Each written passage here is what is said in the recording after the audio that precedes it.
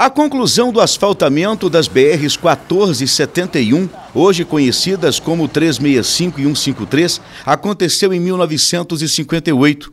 A inauguração contou com a presença do presidente da época, Juscelino Kubitschek. Do encontro dessas duas importantíssimas rodovias surgiu o Trevão, local onde foi construída uma empresa que é a segunda maior geradora de empregos no município de Monte Alegre de Minas. Ismael Sebastião trabalha aqui há 42 anos. Ele nos mostra fotos de quando as estradas eram de terra. A carta que destaca o progresso da região, assinada por JK. Hoje, a ameaça de extinção do Trevão e tudo o que nele há entristece seu Ismael.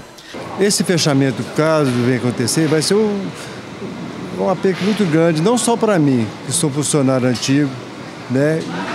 E muitos que dependem da empresa. Igual eu, 42, eu vou para onde?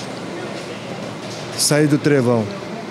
Genofre, que é o responsável pela produção dos famosos pastéis do Trevão, vê o trabalho de 30 anos ameaçado. Para mim, esse para quem trabalhou 30 anos aqui, veio fazer isso é um absurdo, né, bicho? Você não acha que é? O senhor acha que falta força de vontade política para resolver? Falta sim, perfeitamente. Se depender de nós, nunca acaba isso aqui. E a Débora? Hoje tem 19 anos, está grávida de 3 meses. Se a empresa fechar as portas, não poderá mais levar o filhinho, quando nascer, para ver os patos e gansos que compõem o cenário às margens do rio, que passa ao fundo da empresa. O primeiro emprego dela também está ameaçado. Ah, não, mas não vai fechar, não. Não, acredito que não vai fechar, porque é muitas famílias, né, que trabalham aqui, muita gente depende desse serviço e não vai fechar, não. Esta é a BR-365, cuja duplicação foi concluída há pouco mais de um ano.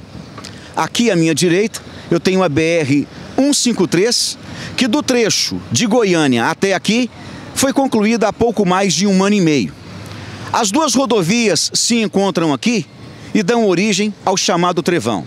Deste ponto nós temos acesso ao Pontal e Sudoeste Goiano e ainda Centro-Oeste de Goiás, Noroeste Paulista, Triângulo, Alto Paranaíba e ainda o norte do estado de Minas Gerais.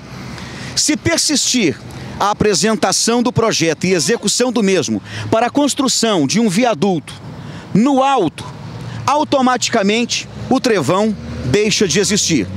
Todos os acessos para esta empresa que fica às margens destas duas rodovias resultará no fechamento da mesma e 150 famílias poderão ficar desempregadas. Estes 54 anos de história do Trevão ajudam a contar a história do Paulo, que hoje é gerente geral. Eu fui desde o zelador de banheiro até a gerência geral hoje. E como é que fica o coração com essa ameaça de fechamento e destituição de mais de 150 postos de emprego? O aperto no coração é grande, dá um nó na garganta.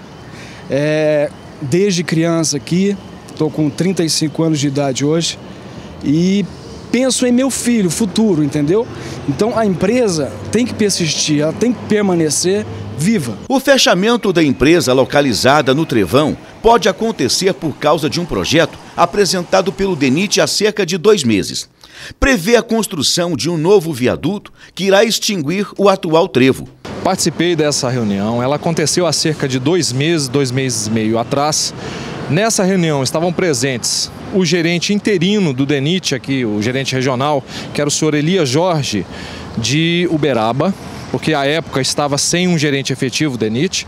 O procurador da República, o Dr. Kleber Eustáquio Rabelo, se encontrava presente, junto com 2 consultores técnicos da área da engenharia, que eram, salvo engano, professores da Universidade Federal de Uberlândia, aos diretores do posto Trevão e representantes dos funcionários, além da minha própria pessoa.